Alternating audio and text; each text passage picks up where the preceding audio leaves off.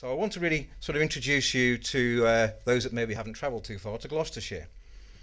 So we know we're actually in Britain, part of Europe, and we haven't got the wind farms on this one, and I'm going to introduce you to Gloucestershire and a little patch of land just north of Cirencester between sort of Stroud, Cirencester, Gloucester and Cheltenham.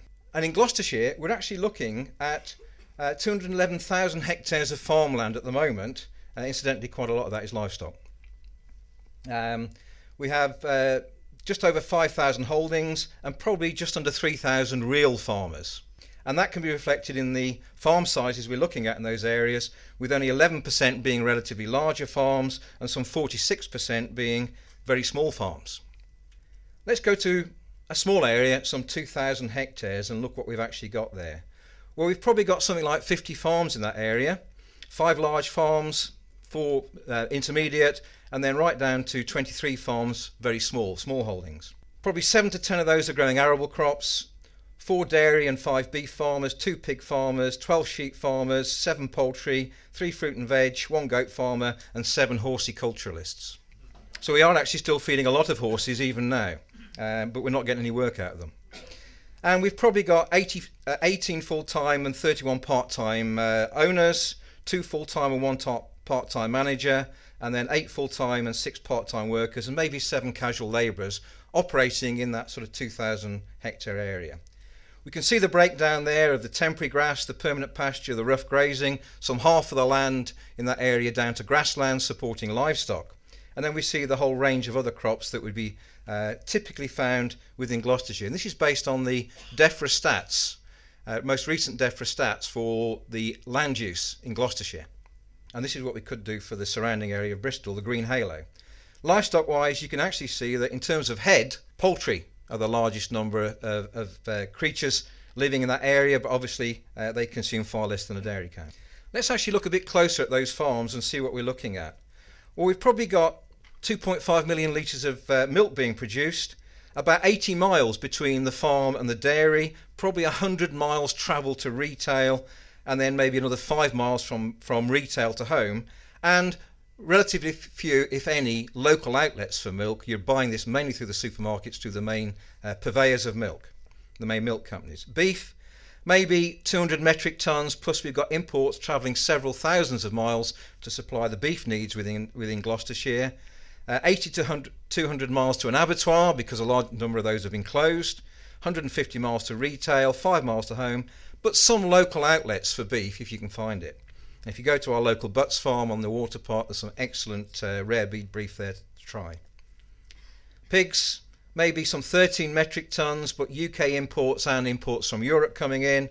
80 to 200 miles, there's fewer of those pig slaughtering plants around, and again the long distance moving from to retail and then back to home. Carrying on, we see sheep. Again, we're actually seeing a net export of sheep from Gloucestershire particularly into Europe.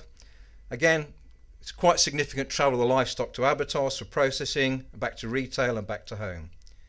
Cereals, probably 2,500 metric tonnes of cereals, 400 metric tonnes of oilseed, 70 metric tonnes of pulses, about 30 miles to store, 200 plus miles to mills and to local outlets. There are a few of those.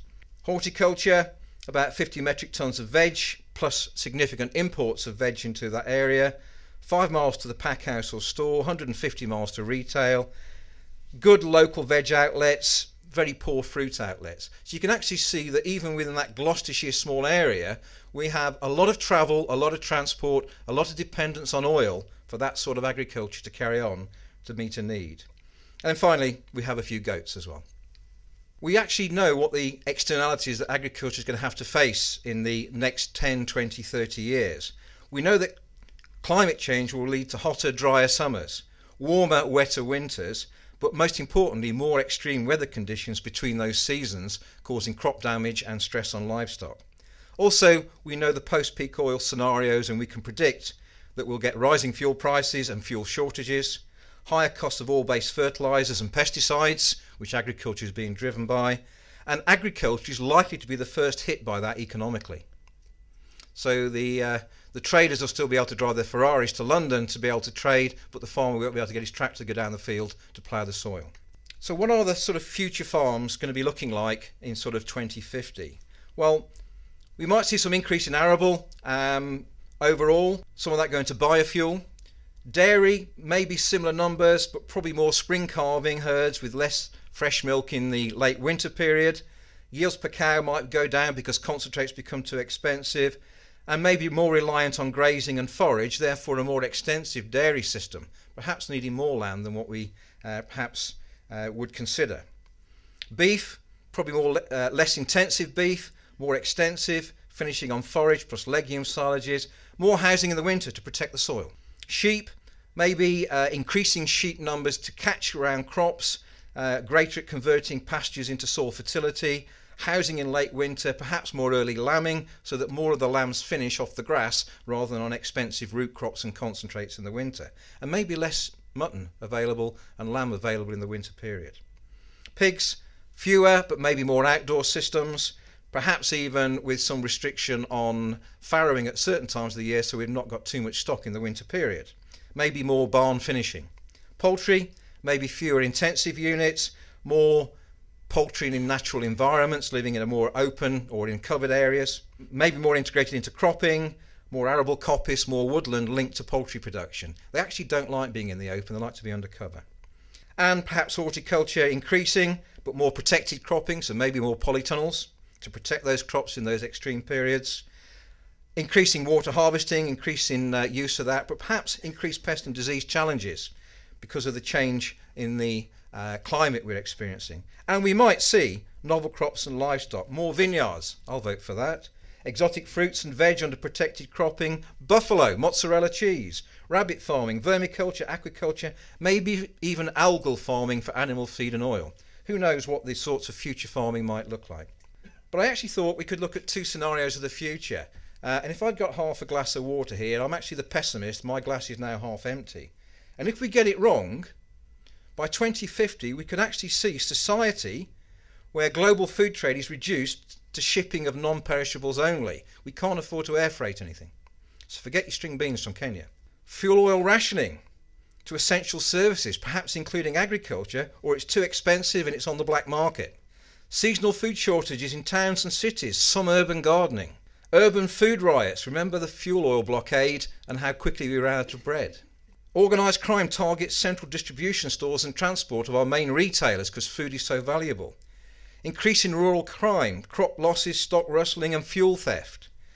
Mass occupation of land, but few have the skills to grow food. Land becomes impoverished.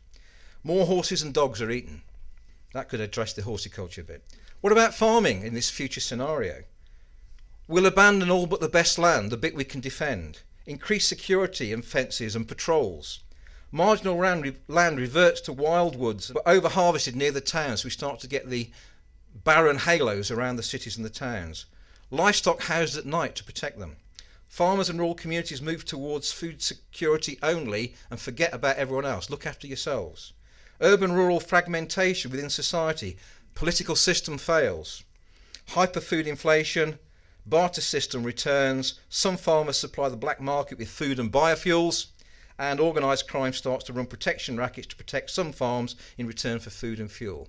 Do you want that future? And this is the optimistic scenario. No, this is the... Okay, let's go to the cup half full now, folks, because that's a bit frightening.